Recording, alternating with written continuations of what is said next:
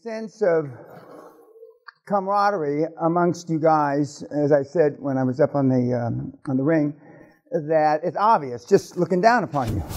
And is not dissimilar to athletic teams. It's not dissimilar to guys that are in combat together, that train together. And and for those of you that have never been punched in the face before, you've now been punched in the face. And cold calling isn't that hard. It just isn't. It just isn't. And so you all did well, and you all, you participated. And so what's the takeaway from you guys that were, in the thick of it? Just fucking do it. Yeah. And there's like false expectations appear.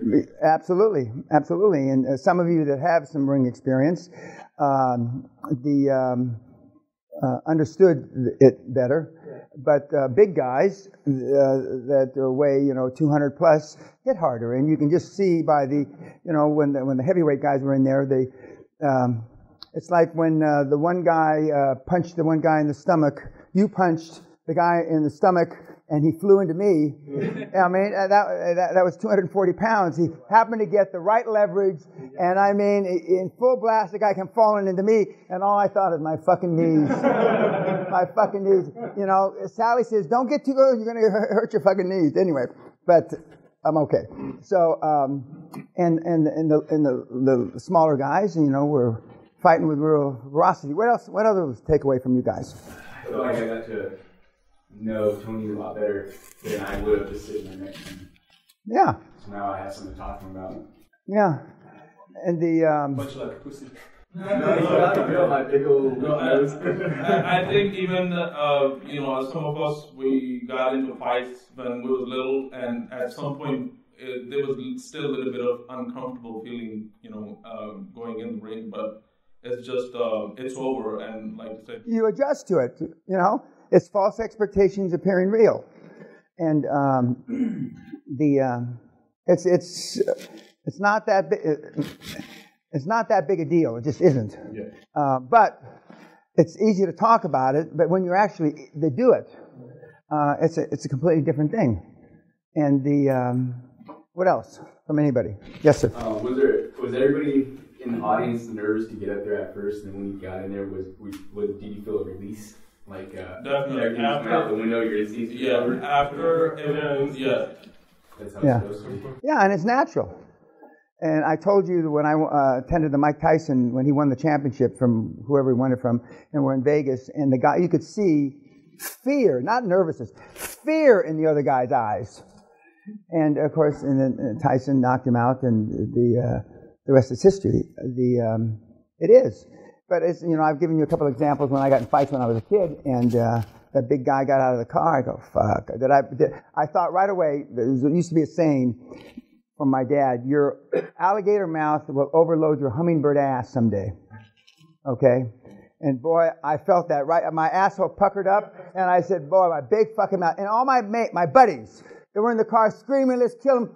When those fuckers got out of the car, and they were all bigger than us, I was alone out there. And just by the grace of Allah, when I hit him and he went down, but I know that feeling. And when you go in for your first presentation, and you go in for your first meeting with a motivated seller, and now by the time you get from the chairman will be the most nervous, but by the time you get to the motivated seller, you've gone through a series of meetings. I mean, it's, it won't be fait accompli. It won't, but I mean, it'll be a lot less stress than if you were going to go right to the motivated seller.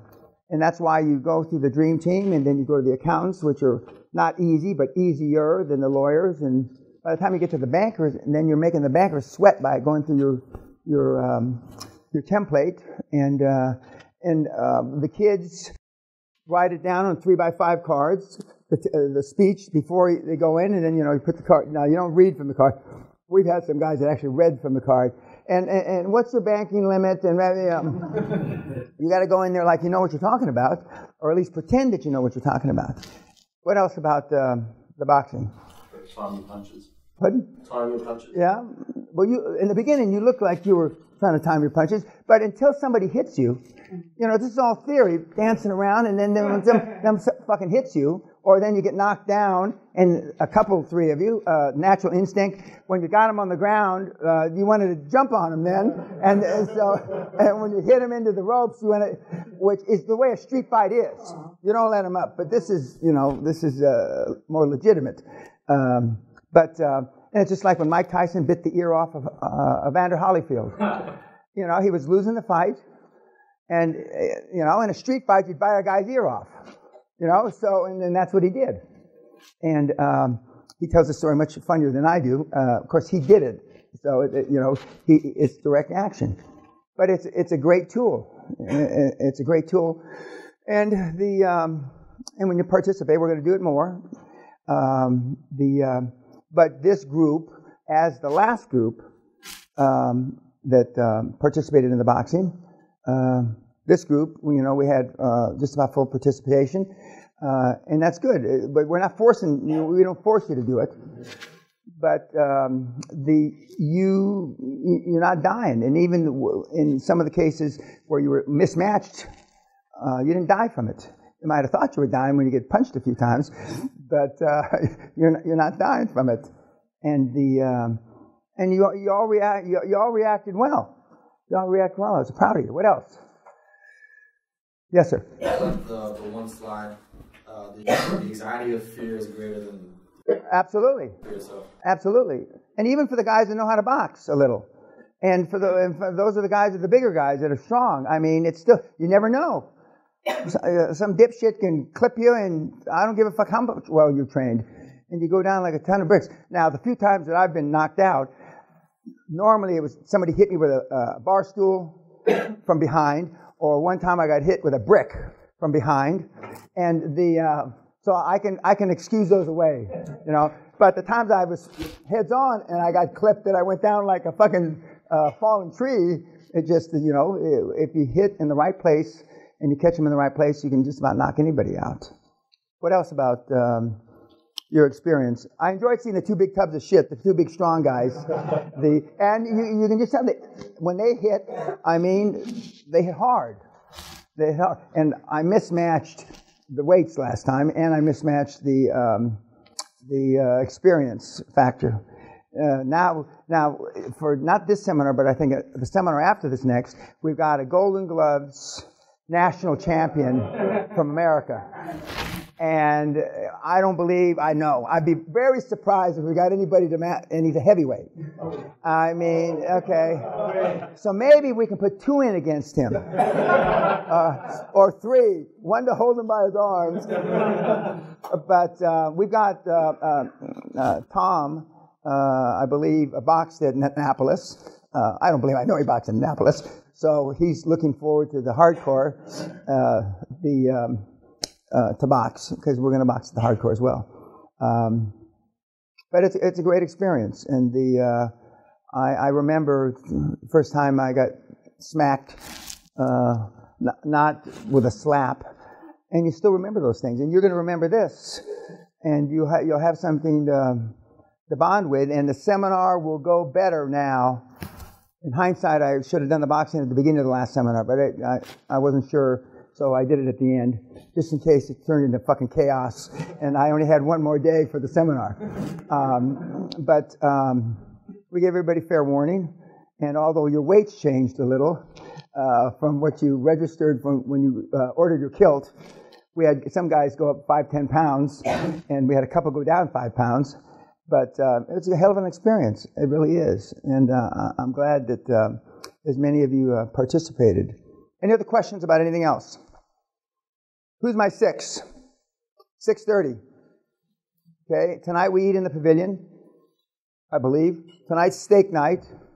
For the, not for the vegans, the Indian, but it's for those 8 of you that don't eat meat, everybody else. And I forget what we're going to have. We'll have something hopefully delectable that you'll like. And we have another movie tonight. I think tonight's Steve Jobs, the second movie about Steve. And pardon? Steve Jobs. Who? Lion's Speech and Steve Jobs.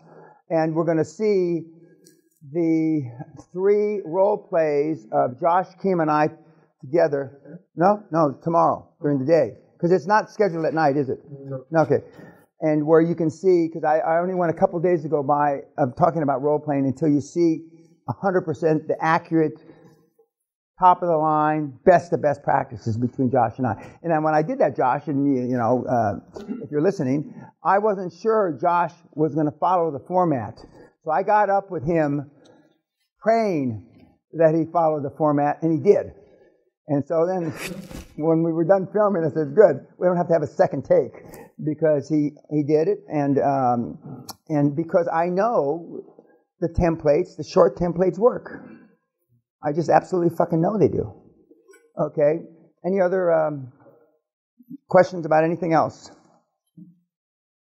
And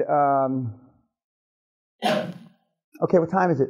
Have we earned the gym? Nobody was late. Yes, the outer gym, not the inner gym. The outer gym. There's 2 gyms. There's a gym. You walk right down that path. Okay. There's a building on the right. Okay. It's the smaller of the 2 gyms because well, not because, I don't have to say because, but the dogs are roaming around and I don't want anybody to get bit. So not the inner gym, but the outer gym. Yes, you do. You can. And I'm not forbidding you, because some of the guys, because we're in the pavilion tonight, will engage in fisticuffs in the ring. And I have nothing to do with it. I'm washing my hands.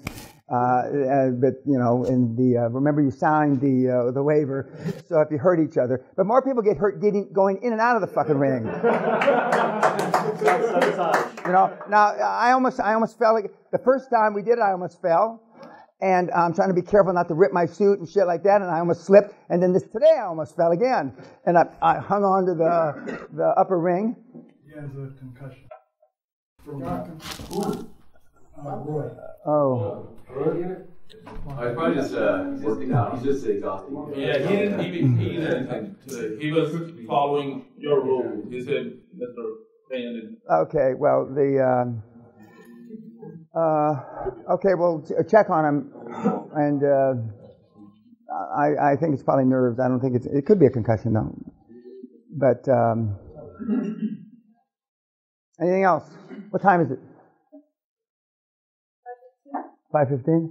Okay, if there's no other questions, I'll see you guys tonight at dinner, and I'll see you by 6 and 6:30, and then I'll see you for drinks and dinner in the pavilion. And it's casual tonight. I mean, you could literally put some long pants on, but you could literally pants or shorts or something. You can come like you're dressed now. You don't have to get all dressed up again.